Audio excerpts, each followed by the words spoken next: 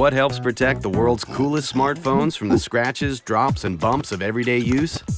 Visually stunning, damage-resistant Corning Gorilla Glass. Tough, yet smart. We just started a live streaming show, and I wanted one of these on-air lights to indicate when we're broadcasting. But since I'm a maker, I wanted to take it a step further. This networked on-air light turns on and off automatically by wirelessly checking our stream to see if we're broadcasting. Here's how to make your own.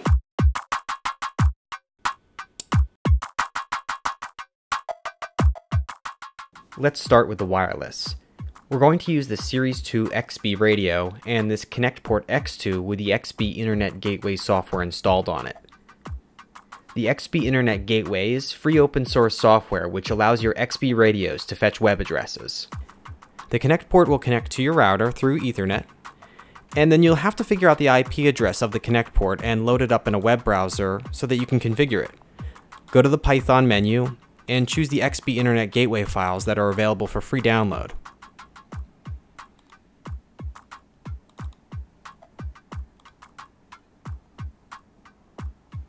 After you've uploaded both of them, you'll have to set the xig.py file to start automatically when the ConnectPort is turned on. After that's set, you just need to restart the ConnectPort and then you're ready to set up your XB radio. Plug it into a USB adapter and then launch your favorite terminal program with local echo turned on. After you connect, type 3 plus signs to go into command mode. Then change the PAN ID to 4 A's and the destination high and low address to 0, which matches our XB Internet Gateway. Change the baud rate to 115,200 by typing ATBD7. Write those values to the flash memory, and then we're going to have to reconnect at the new baud rate.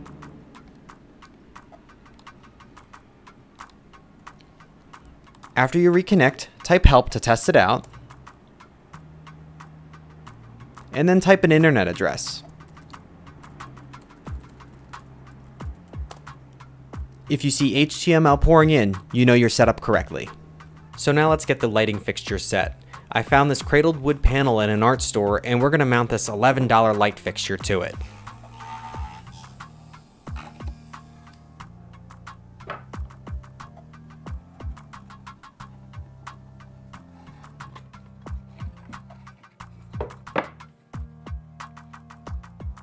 The lighting fixture gets wired to a relay board, and we put the XB on an XB shield, which will go on the Arduino. Let's take a quick look at the code on the Arduino. Since we use Ustream for Make Live, we can check the Ustream API to see if we're broadcasting. Here we're using the XB Internet Gateway to request information about the status of our channel.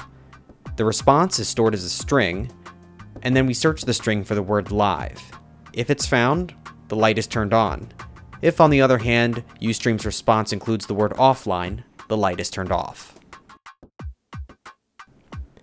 Next, connect the relay to the Arduino. You can mount everything with Velcro, and once everything's secure, there are just a few finishing touches left.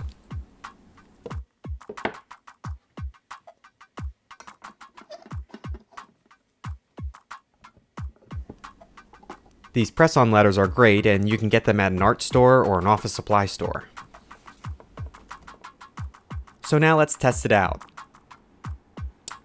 Works great! Of course, if you don't use Ustream, there are any number of online services you can use the XB Internet Gateway for.